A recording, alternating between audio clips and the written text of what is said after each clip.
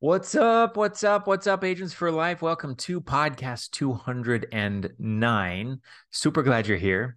I'm going to take a break from the normal of my podcast, and I hope you don't mind. We're going to set aside training, objections, phone scripts, in-home appointments, yada, yada, yada. Maybe just do something a little more inspirational this week. So let's see how I do. First, though, a quick announcement. If you're new, you need to be on the call Monday. This coming call, there's a huge announcement from Barry Clarkson, All Points Bulletin. I'm going to put a link in the notes. Please, please, please come join. And then the team call. It's right after the team call. So we got the team call and then right after the Equus call. Okay. So just put that on your calendar. Don't want to miss it. Okay. So let's break this down. So I was inspired this week by a story. Here's a guy by the name of Jim Dreyer. Okay, he's a swimmer. Honestly, a funny name, a funny last name for a swimmer, Jim Dreyer. Now you'll probably never forget it. But Jim actually started out not being a swimmer. In fact, he was 32 years old when he took his very first swim lesson. Okay, all his life, he had a near-death experience, almost drowning. And that just scared him off from swimming his whole life until 32. Takes his first lesson. Guess what? 2 years later, after his first lesson as a 32-year-old, he is swimming 65 miles across Lake Michigan in a fundraiser event for Big Brothers and Big Sisters. This was back in 1998. This was his big first, I guess, exposure to long distance swimming. I'm sure he did a lot of practice up until that point. This guy today, they've estimated that he has swam over 25,000 miles, which is in fact a trip around the globe. So that's what we're working with. But he started when he was 32. Okay. Think about that. It kind of controlled him. Fear held him back. He got tired of it. He faced his fear. He said, I'm done with this. And he started swimming. Now listen to what he's done since. So there's that first big event in 1998. 1999, he swam the distance of Lake Huron. Okay, he was up in the Great Lakes area. And that's 52 miles. In 2000, he's solo triathlon world distance, 55.9 miles after running and biking. So he was a triathlete. So at the end, usually I don't know if it's a mile swim at the end of a triathlon, right? 26, 52, and then a mile or whatever it is. No, that wasn't good enough for him. It was a 26-mile run in the sand, by the way, 130-mile bike ride, and a 55-mile swim. Okay, August of 2002, Lake Superior goes 48 miles, breaks another record. In August of 2004, he does this solo aquathon record again, 35 miles. Here's a cool one. In August of 2005, he breaks a record for a self-sufficient swim.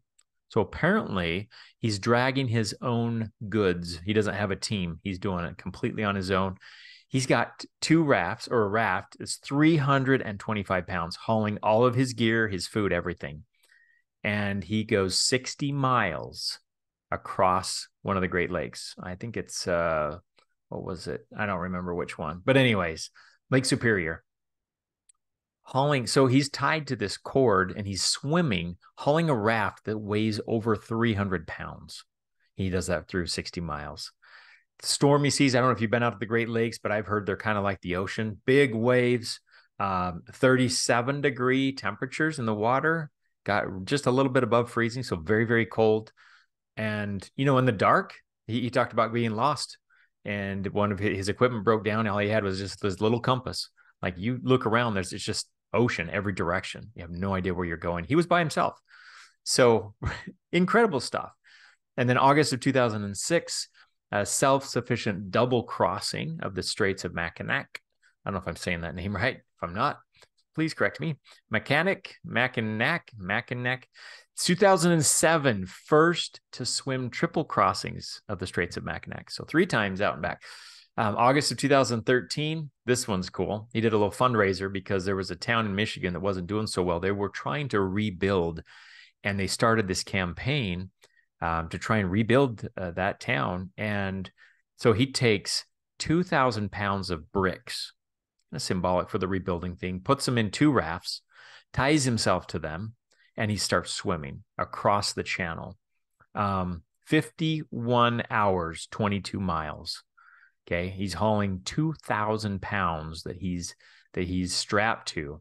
Well, about halfway through, I guess one of the rafts overturned, and he ended up only completing half of that, so a half a ton. But still, have you ever tried to pull a half a ton and swim? Hard enough to pull myself, let alone anything else. But this wasn't good enough for Jim. He started getting into strength swimming, which I guess is a category. And he towed a 27-ton ferry for 300 yards. Wow, 27 tons. So 1 ton, half ton wasn't enough. He had to up the ante and go all the way to 27 tons that he hauled 300 yards in 54 minutes. He towed a barge weighing 19 tons, a crew, a bunch of people, and he hauled it for 4 miles. No. He hauled it a lot longer than that. It was 4 miles off the trip, 9.3 miles. So he hauled a 19-ton barge in 10 hours for 9.3 miles. I mean, where does this guy stop? So why am I telling you all this? Oh, before I do, let me tell you my favorite story. This is my favorite one. He put all of his gear in a kayak, averaging about 100 pounds, and self-sufficient. Okay, he swam 422 miles in 29 days, 8 hours and 3 minutes. Like, wow. So you start to wonder, where are the limitations in this guy's brain? Are there any? I don't know. He just woke up one day and said, you know what?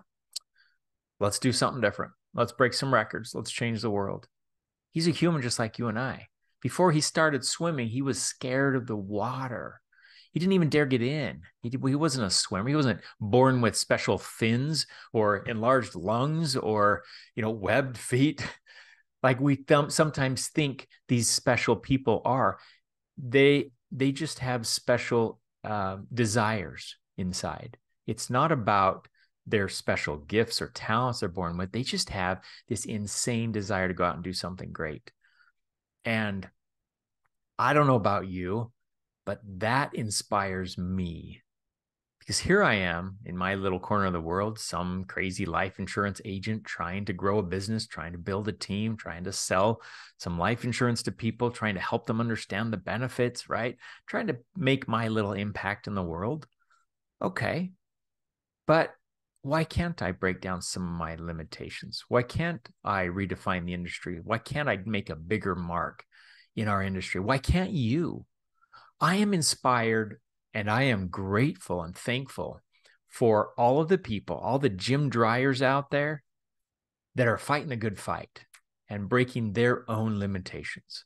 And maybe your limitations aren't 466 miles across one of the biggest ocean lakes in the world, right?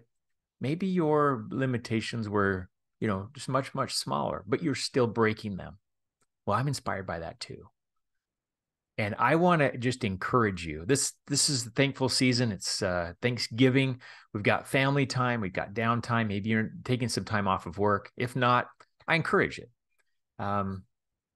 Just look around the world that you're in and notice the miracles that are everywhere in the right people. Now, there's a lot of people that are just the opposite. You think they're a bunch of dingbats, right? But there are people every day breaking limitations and inspiring the rest of us to go out and do the same.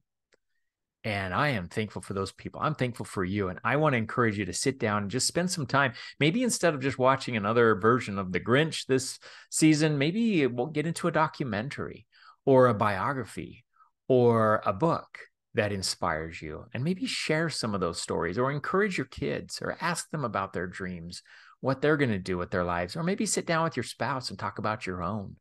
Maybe be vulnerable just a little bit. And if you want to take this life insurance gig up to the max and change your financial situation and your children and your children's children, and maybe you have big, big dreams like that. Maybe you want to get out of your job like I did. Maybe compared to Jim Dreyer, those are just small dreams, but to you, they're big. To you, they're important.